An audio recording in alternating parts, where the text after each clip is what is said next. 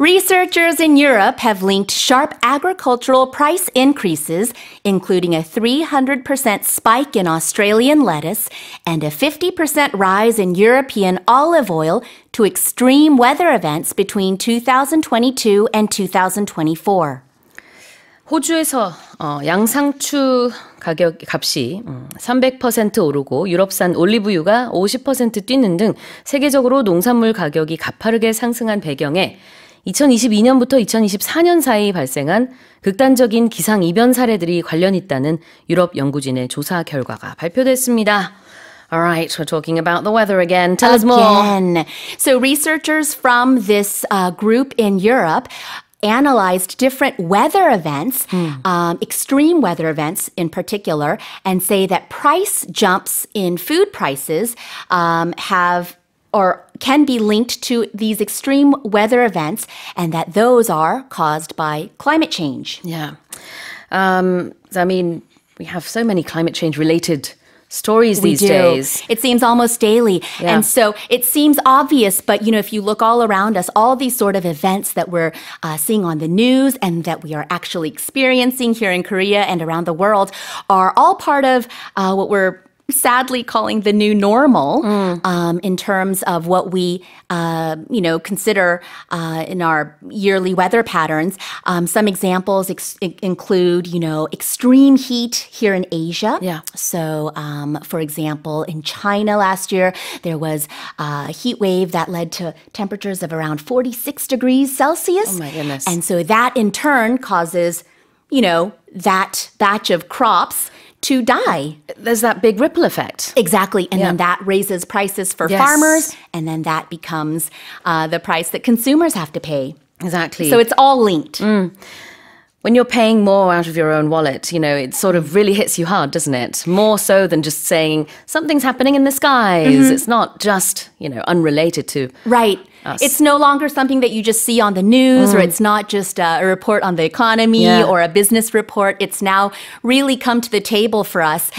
Here in Korea, I think an index that's used often is the price of Napa cabbage, which is, of course, the main ingredient in kimchi. Yeah. And when those prices go up, households really feel it. Absolutely.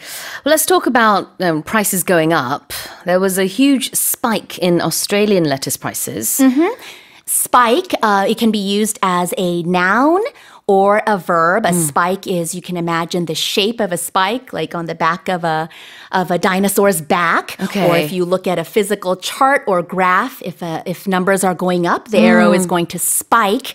And when you have a spike, or when something spikes, it means it increases, but it increases very sharply. Yeah. Very intensely. So it's not subtle. It's not a soft line. 이 스파이크라는 게 명사로도 쓰이고 동사로도 쓰이는데요. 보통은 우리가 이제 경제 뉴스에서 얘기할 때는 갑자기 뭔가 확 올랐을 때 급증, 급등의 의미로 많이 쓰죠. 그런데 이제 물리적인 뾰족한 것도 스파이크입니다. What do you call the things on the back of a porcupine or a hedgehog? That's not a spike, is that? What do you call that? Those are quills. Quills, yeah. Right? So I mean, they look spiky, I guess, or prickly. Those pointy needles on the back of a porcupine. Yeah, but that's called a quill. A quill, Yeah. Specifically for those animals. But I think, in normal conversation, if we called those spikes, I think people would understand. Everyone would understand, unless, you're on National Geographic and, specifically on as an animal expert. But yeah, those are all spikes as well. 뾰족뾰족한 그런 고슴도치라든지 포큐파인 뒤에 있는 거는 보통 quill이라고 하는데요. 그것도 어쨌든 이제 이미지는 비슷하죠. 뾰족뾰족하다. 그래서 스파이크의 이제 어떻게 보면 통하는 이미지는 있어요. 그래서 그렇게 it's not called a spike. But people would maybe understand if English is not your native language and you said, there's a lot of spikes. Right. I mean, it's descriptive. You're describing what it looks like. And as far as like an action, in the sport of volleyball, you have the motion of a spike. Yes. And that's also very intense and hard. Got so it. you can imagine it that way too. 네, 좋습니다. 자, extreme weather events. What about that? Extreme weather events is the umbrella term for all these things that are happening around the world, including flooding, extreme rainfall. We have the crazy wildfires that we've seen in Korea as well as around the world, typhoons, hurricanes, all these things that are happening. And what this research group in Europe specifically said, which I thought was the most interesting, is that between 2022 and 2024, there were so many of the weather events that they analyzed had never happened before 2020. So that's how crazy these extreme weather events were. 우리는 보통 기상이변이라고 하잖아요. 근데 영어에서는 극한 기상 현상, extreme weather events라고 표현을 합니다. 자, 그럼 다시 한번 제가 읽어볼게요. Researchers in Europe have linked sharp agricultural price increases, including a 300% spike in Australian lettuce and a 50% rise in European olive oil, to extreme weather events between 2022 and 2024. Let's move on to the next headline. Paleontologists at the Denver Museum of Nature and Science have uncovered a rare dinosaur fossil right beneath the museum's parking lot during a drilling project intended to extract an Earth core sample. 미국 덴버 자연과학박물관의 지하주차장 바닥에서 지질 구조를 알아보기 위한 시추공 작업이 진행되던 도중 희귀 공룡 화석이 발견됐습니다. Wow. Talk about a find, an unexpected find at that. Paleontologists at the Denver Museum of Nature and Science weren't really looking for this.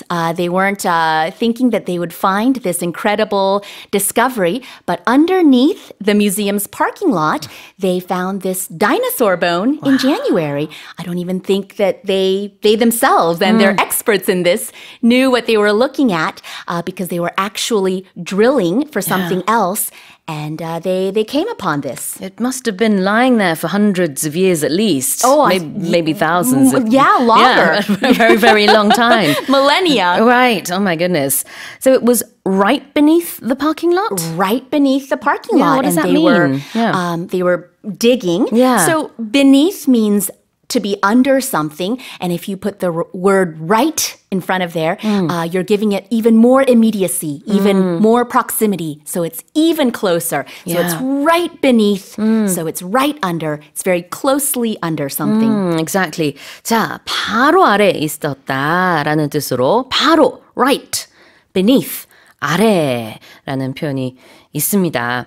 I don't know if you could explain to us the difference between beneath and under, because they are quite similar, aren't they? Are they interchangeable, would you say?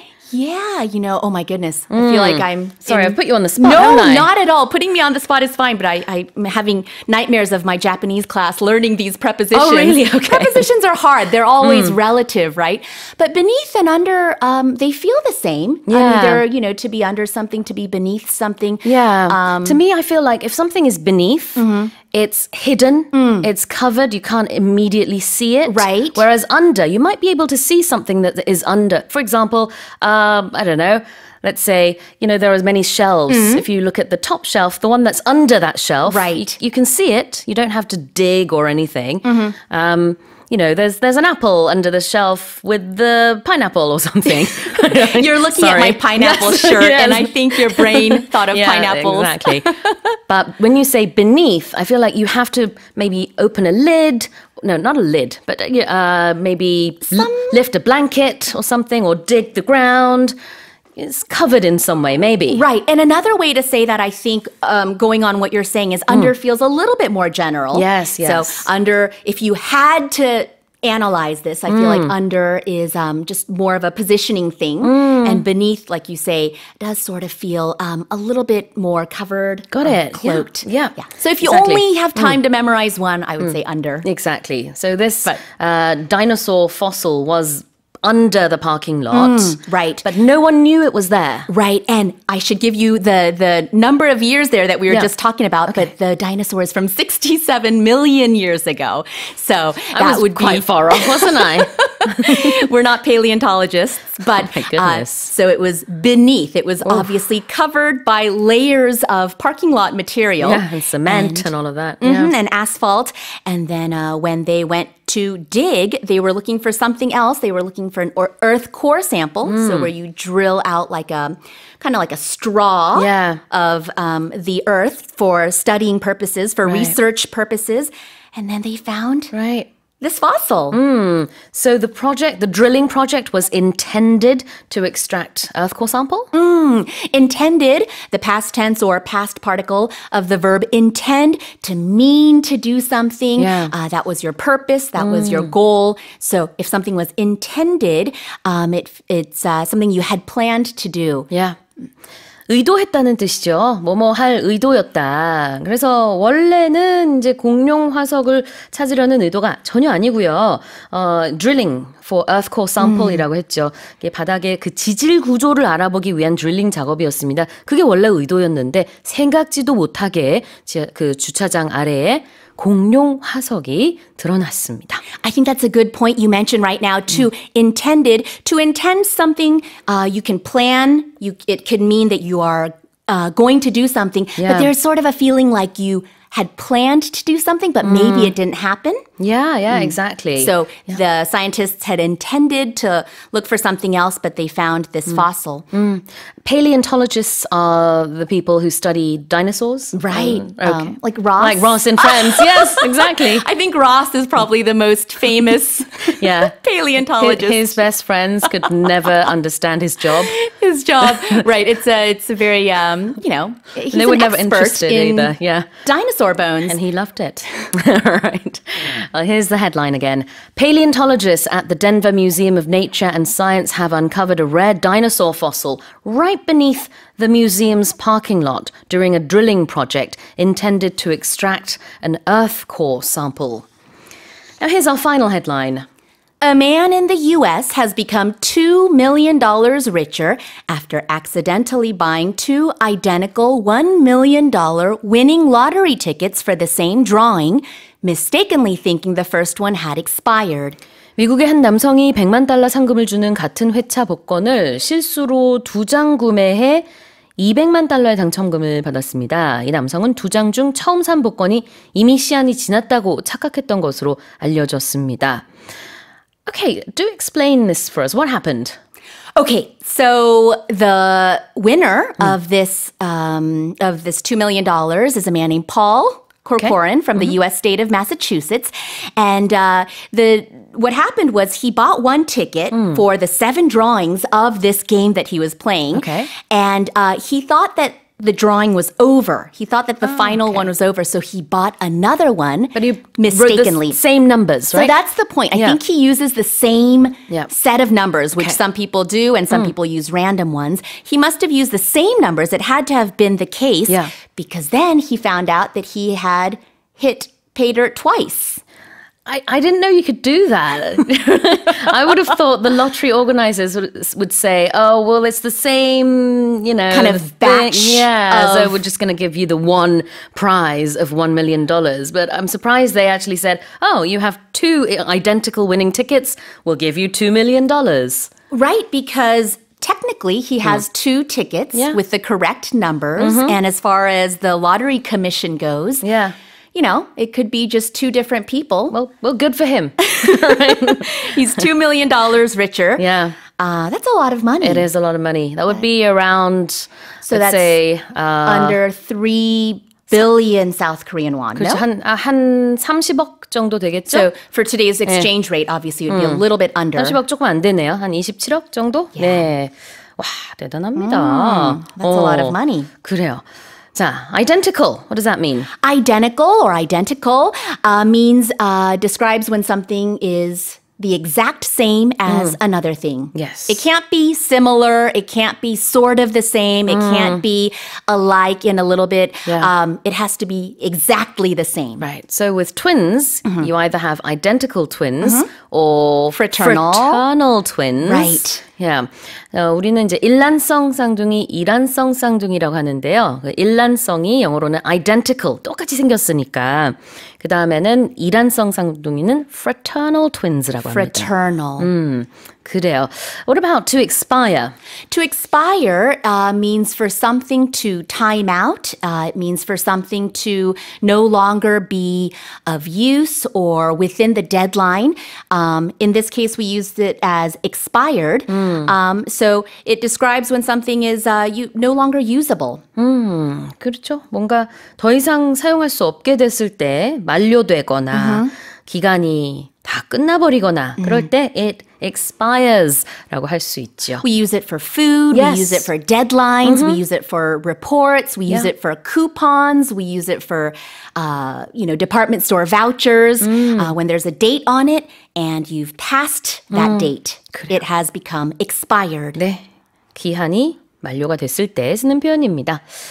자, 다시 한번 읽어볼게요. A man in the US has become $2 million richer after accidentally buying two identical $1 million winning lottery tickets for the same drawing, mistakenly thinking the first one had expired. All right, well, that's it for the headlines with Janet.